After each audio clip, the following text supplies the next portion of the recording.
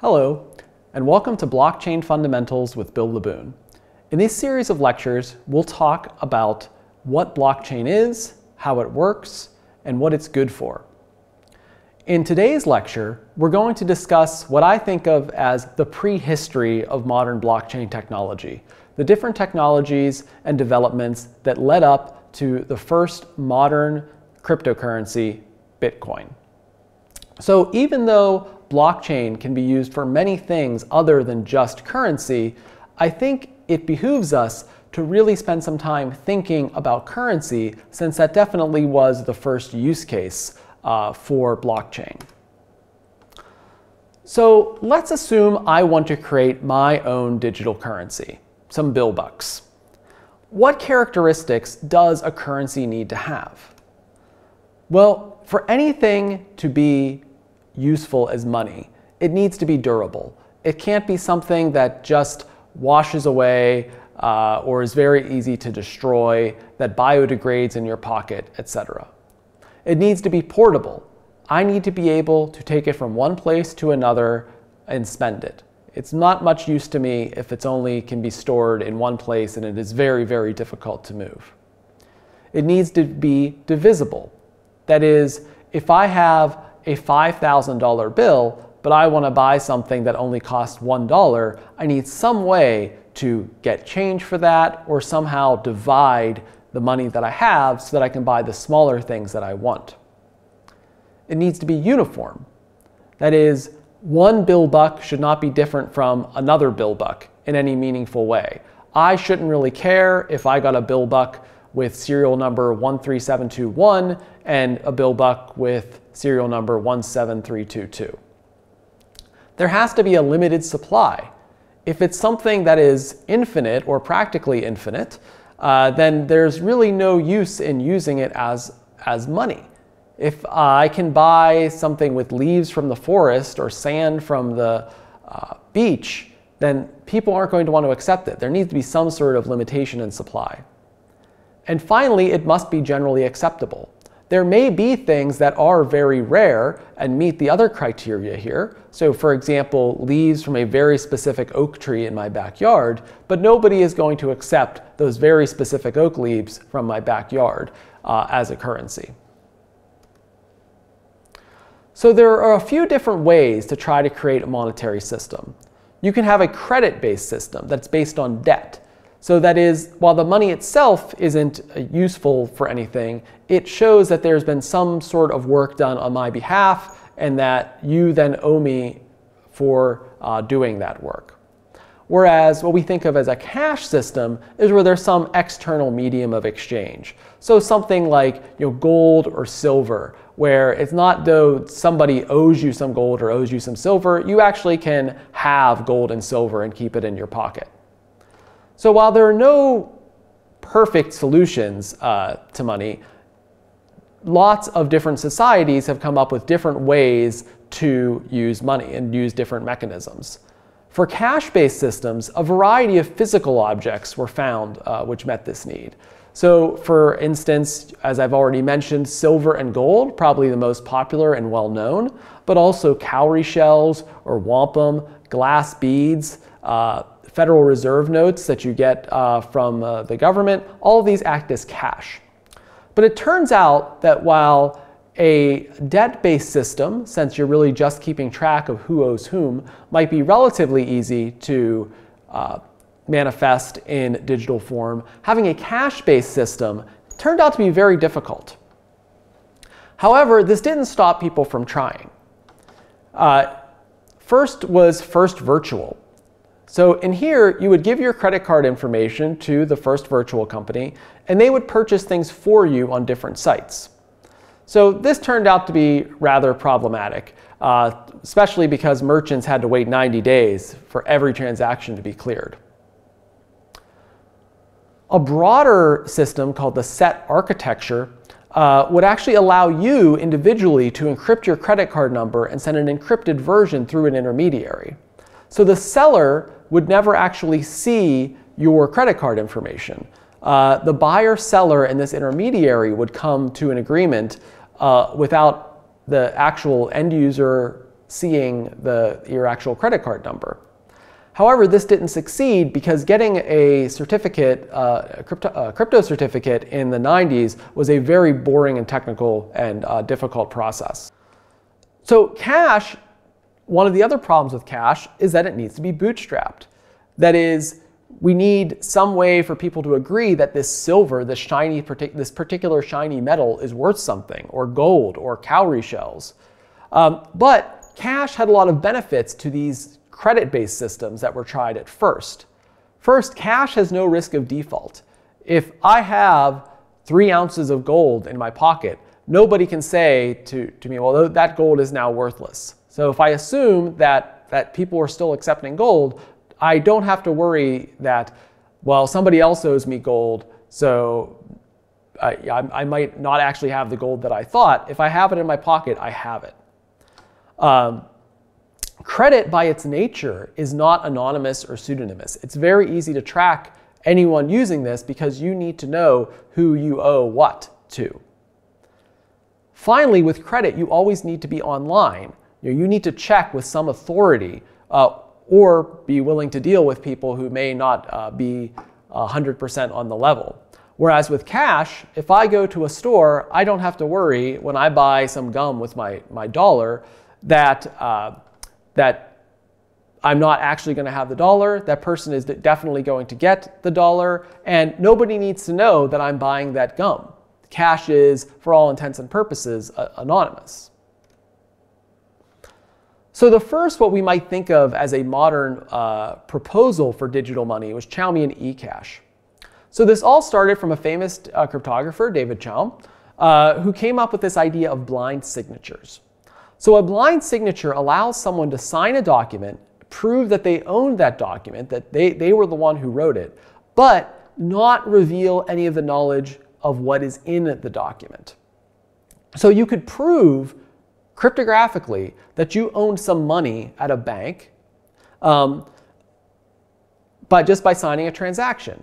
But you didn't have to show anything about that particular money. So this was anonymous, but it still required centralization. It was commercialized as something called DigiCash, which was tried out, but the company later went bankrupt. So here we see the first early starts at using cryptography to secure our money, although it was still linked in with the traditional banking system. The reason it had to be linked in to this traditional banking system, that is having some central authority, is due to what we call the double spend issue. So let's assume that you or Alice has an eCash note. So you have some note that says that you own $1 and its serial number is OX86 whatever. Alice goes and buys a hot dog from Bob. So she says here, I own this bill, serial number OX86 whatever, and Bob gives her a hot dog in exchange for it. So she gives Bob the bill. But Bob does not have access to the internet at this time. So he has just accepted that Alice has given the note. He can show that Alice has permission to send it to him, and she sends it to him. Alice then goes over to Carol's ice cream shop. She pays with the same note as Bob, or that she paid to Bob. How can Carol know that this note has already been spent? And how can Bob know that this bill will never be spent by Alice again? So this is something called the double spend issue. And traditionally, we thought that a centralized authority would be necessary to make sure that an individual person did not spend the same bill in multiple places. It is very, very difficult to do without a centralized source of truth.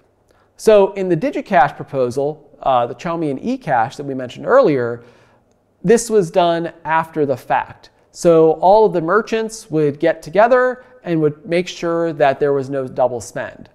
If there was a double spend, thanks to the intricacies of the math in the Chaum Fiat Noor scheme, your identity was always safe. You could be entirely anonymous unless you tried to redeem your note multiple times. In that case, your identity was given to them. On the other hand, the problem with this is you have already gotten away with your hot dog and ice cream. You would have to wait until after the fact to determine if a double spend was taking place. And after the fact might be days afterwards, by which time there's no getting your hot dog and ice cream back. The other problem with Chaumian eCash is that while buyers were anonymous, merchants were not. If you wanted to accept this eCash, then you would have to give your identity away because they would have to check with the centralized bank service to determine the validity of the notes. So just because it was called eCash, it really was a sort of pseudo debt. To get the money, you were buying it from the bank. It represented a claim on the bank's assets. So there are a variety of other systems that use the same basic idea, such as Liberty Reserve and DigiGold, or if you've read Neal Stephenson's novel Cryptonomicon, the cryptocurrency that they were trying to produce, it always represented a claim on some other asset. The digital concept didn't have the digital representation did not have value in and of itself. It represented some claim on some other asset. So now let's think how we could do that. How could we get something that was not a claim on some other asset but had value in and of itself? Well, remember when we first started talking about what money had to have in order to be considered money, we needed scarcity. Something needed to be of limited supply. And what can computers do? Right? Well, computers can do computational work. And if something is of limited supply, it means you have to work to get it. Gold is worth money because it's rare and it's difficult to get to. You don't just see walking around the streets here, gold on the corner or gold growing from trees, right? The old saying, money doesn't grow on trees. So we can't find physical objects that are rare in the computational world, in the digital world. Why? Because it's trivial to copy things. If I tell you that here is a movie or an image, it's very easy for it to be copied hundreds, thousands, or millions of times, as a lot of different media companies discovered early in the 21st century. But could we use computation itself rather than just storing particular values? Could we use computation as a backing for our currency? So could we use the fact that a computer can do work to find results of an equation or a calculation and use that as an actual backing of our currency instead of a representation of something that exists in the physical world? So this was the idea behind a paper in 1992, which later got expanded into a commercial product known as Hashcash. So while Hashcash wasn't useful as a general purpose digital currency, it did see some use as a way of spam prevention. So while machine learning has made spam prevention much less of a problem than it was in the 90s, in the 90s it was a very, very big issue. So the idea behind Hashcash was, let's say I want to send an email to somebody. Right now, and even then, it requires minimal computational power to do that. But what if you had to do some extra, useless computation in order to send an email to somebody? So let's say Alice wants to send Bob an email. Before Bob can see it, his computer sends a message back to Alice that says, hey, solve this math problem, this complicated math problem first, show that you're doing some work, and send me the answer, and then I'll view it. So each of these calculations were specific to the specific email that you sent and to the specific address. So this provided rate limiting, where it might be very easy for someone to send 1 million spam messages. Right? What if every time you sent a spam message, in order to know that that message was received by the recipient, you had to have your computer spend 5 minutes working on a math problem? Well, now the prospect of sending email gets much more expensive, right? Because sending things via email, both solving math problems, means that you are not going to be able to send emails so fast, unless you spend more money on computers and electricity and networks, etc. So this basic idea of there are math problems and you'll get some reward for solving them is going to be integral to the making of Bitcoin and many of the modern blockchain systems. You're going to have to do some work, or your computer will have to do some work in order to get something in return.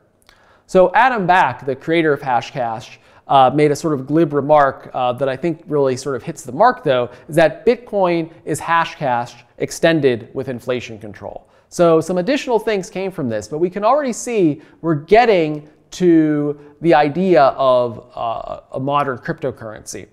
So if we imagine that instead of you doing the specific work every time you wanted to send an email, if you could offload that work to someone else, pay for it, just like nowadays we pay to run a server in the cloud. And then if you had some currency backing that, you're paying for these computational resources. So again, we're not exactly at a modern cryptocurrency, but we're getting very close. Meanwhile, a second problem was trying to be solved in the 80s and 90s on the concept of ledgers. So how do we determine the order or what time a document was created in a decentralized manner? That is, without checking in to some centralized server. Now, you may have seen this in old movies about ransom, where you would say, "Hey, put today's newspaper in front of the and take a picture."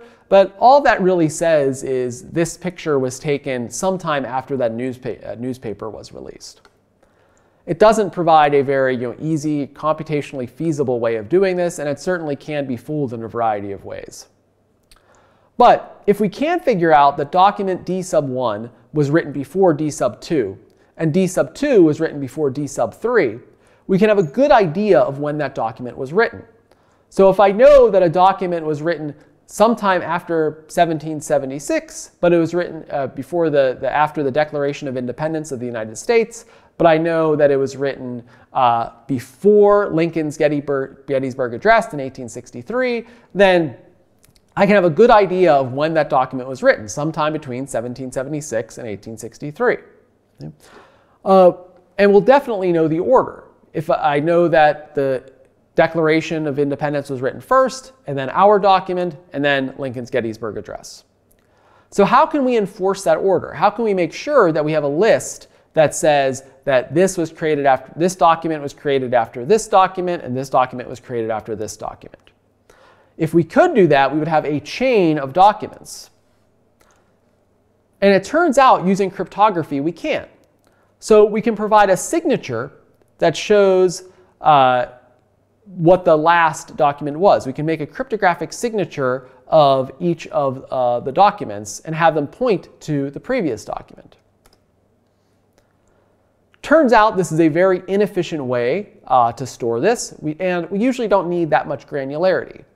So what we could do is get a bunch of documents, say created in the same day, and then only have this signature link go from block to block. So in other words, we now have a chain of blocks, or as we now call it today, a blockchain. So if we think of a blockchain in terms of documents, we have a collection of documents here, and each group of documents has their own signature, and it points back to the previous list of documents, the previous block. If we then make sure that these links are very difficult computationally to make, and thus they're going to be very difficult for someone else to create a fake version of, we can do this with this Hashcash style proof of work. This is more of a Bitcoin style blockchain. We just replace the documents with transactions. So now we have a blockchain that uses Hashcash style proof of work and uses this chain of documents idea that was created in a decentralized way, and together create something like Bitcoin. All right, so now we've seen two different schools of thought, or two different technologies that are really sort of coming together in order to create the modern blockchain. So can this resolve our major issue of digital currency, the double spend issue? So if we assume that this computationally difficult blockchain to produce is the ground truth, there's no longer a need for a centralized server. So if somehow we can get everybody to agree on the rules, and the first person to be able to generate one of these links is going to be considered sort of the winner and thus the creator of truth, then we don't need any sort of person to decide who is the arbiter of which is the correct chain of blocks. So there were several early proposals using this scheme, such as B-Money and BitGold. In both of these schemes, you had computational challenges that mapped to creating money. But there was no real way to determine what happens if different users disagreed on blocks.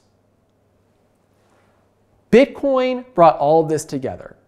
So one of the things that I hope you can see from this series of lectures, and especially this lecture, is that Bitcoin did not spring fully formed, just like Athena out of the forehead of Zeus, but rather there were a lot of different ideas floating around that Bitcoin really put together in a way that worked. So Bitcoin is the first modern cryptocurrency, although there are a lot of other cryptocurrencies out there. Last I looked at CoinMarketCap, there were something over 2,500 of them. But Bitcoin, still the most valuable and still the oldest and still the first modern cryptocurrency. It's decentralized. There is no central arbiter. There is no CEO of Bitcoin, which means that there is no way to censor transactions. There is no way for someone to decide that they don't want you sending money to a particular address. On the downside, of course, this means that a lot more power is given to the hands of the users. There is also nobody to go and talk to if you accidentally send money to somewhere else or to the wrong person. All transactions in Bitcoin are signed cryptographically, which means they're protected by math. Blocks get added to the blockchain with proof of work, that is this Hashcash style idea of doing computations. And then those who do add new blocks get rewarded every time they add a block with Bitcoin. So what this means is that you are incentivized to do this work to create new blocks because you will get Bitcoin if you are the person or computer who is able to add a new block to this. This has led to a bit of a Red Queen's race where more and more people are competing for Bitcoin, which means that there are huge warehouses that are just filled with computing equipment that is being used to try to generate these blocks.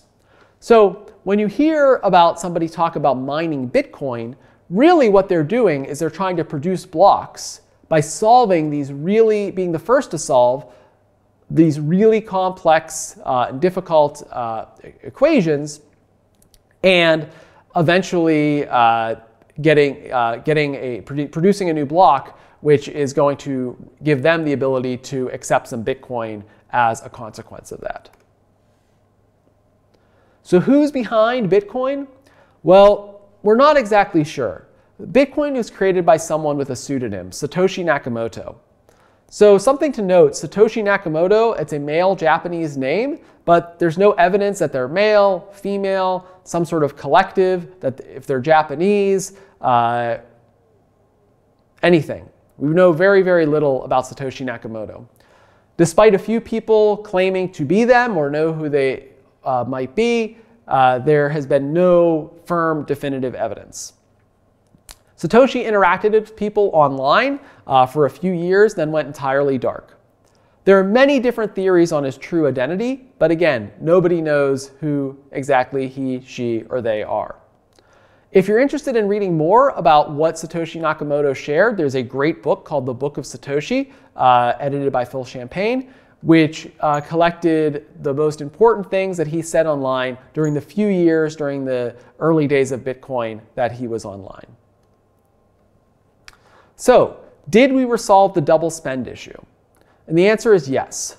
So with Bitcoin, remember, generating a link to the previous block and a new block is a very, very difficult process and creates money.